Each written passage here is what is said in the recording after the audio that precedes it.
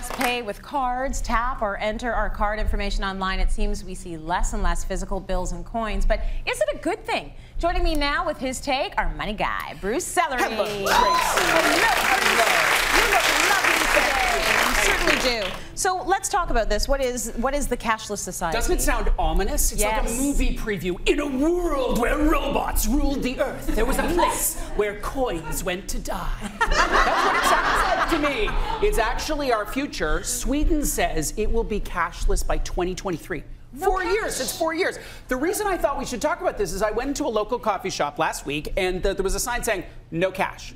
And I'm happy to pay with my card, but I was shocked that that option was being taken away from me. And there's lots of technology out there. I mean, things that people know, credit, debit, Apple Pay, and new things coming from places like Facebook. But still, it's like, what? No cash? So what's the rationale? Well, at the coffee shop, they said a couple things. First, safety for me, because I don't have to carry it. For them, because they don't have to walk to the bank. True. Ease, they don't have to count it, and therefore they can spend more time serving customers. And also hygiene. Now, they did not mention, hygiene, because germs, whatever. They did not mention cost, which I think is really what it boils down to for businesses, is it reduces friction, it makes it cheaper.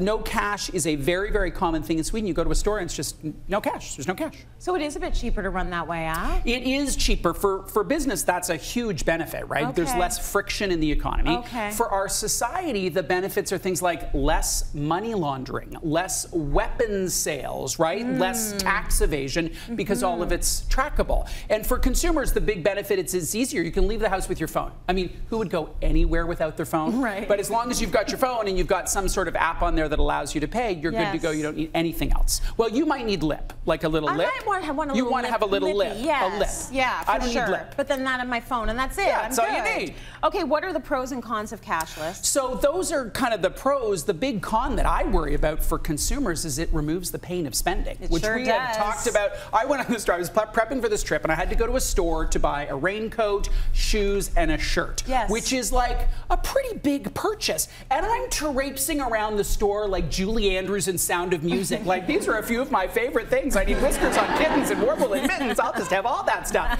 which is not responsible, but that's how it is. And we're like, boop, it's magic. I just got that, and I'm taking it home. The data says that when we pay with credit, we are more impulsive. We spend more on unhealthy things, and we have a lower emotion. They're nodding out there. They're all nodding. We have a lower emotional attachment to what we bought with credit, so we don't feel like it is ours as much. And that's a really big issue. That's a really big question mark for consumers. I'm scrolling through Amazon when I get home, and someone and the kids will say something like, "Oh, I need a bathing suit. Hold on, let me get you a bathing suit." Bing. One click. It doesn't. And it's there before dinner in your house. There before dinner. Like I'm not feeling the pain of it, so I can see why that would be a concern. So is a cashless society, is it gonna cost us more, or is it gonna cost us less? At this point, we don't know. So debit has a lower interchange fee than credit, so retailers are more keen on the debit front. But we don't know. Once we do this full conversion, will they start to jack up the rates? I don't know. So remember when Netflix was like $9? Now I think it's $1,000 a month, and nobody cares. Because what are you gonna cancel Netflix? Like, no, $1,000 a month, fine. Take it from my veins. Take it from my veins. I have to have it. So once we make this conversion, what's it going to be like? I don't know. I don't know. I really don't know. Yeah, we're going to be like sheep, and we're just going to follow along. So let's talk about what we can do to help ourselves then in this cashless society. Number one is save first. So automate your savings. What we want is no friction on savings. It just happens like magic. Well, it's Julie Andrews in Mary Poppins instead of Sound of Music. It's just like another film reference.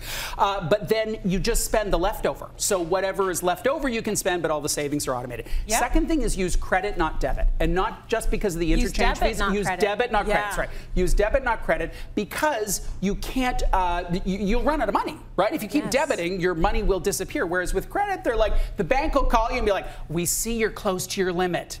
Want an increase in your limit? No. So use debit, not credit, because it feels like constrained resources. And third is be vigilant. You really have to be vigilant. I signed up for one of those apps on my phone, so I get notifications every time money is spent. on my card or in my account, which is kind of funny because Dennis and I have a family credit card. Yes. So sometimes I'll get these notifications for money he has spent. Like, oh, you got a burrito. Interesting. And you use the credit card. You use the credit card for that. That's interesting. Use your debit card. So I think what cashless society provides is a huge opportunity for business, for society, for consumers, but also some real risks. Yes. We do a terrible job managing our credit now, and it is going to get much, much worse. This is not a message that you will hear from the financial services industry.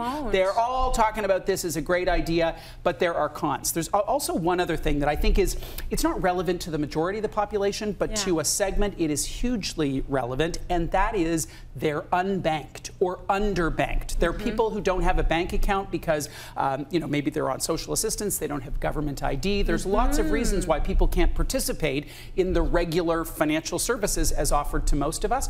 And in the absence of cash, a panhandler will not be able to receive anything because no one has anything in their wallet. And even if they did, they wouldn't be able to go spend it at a coffee shop. Very interesting. And that is the first thing I thought about. No giving change to anyone. No cash for my kids' field trips. Like all of that is becoming a lot more difficult. And I just think, but on the one token, things are becoming more difficult, and the other token, they're just too easy.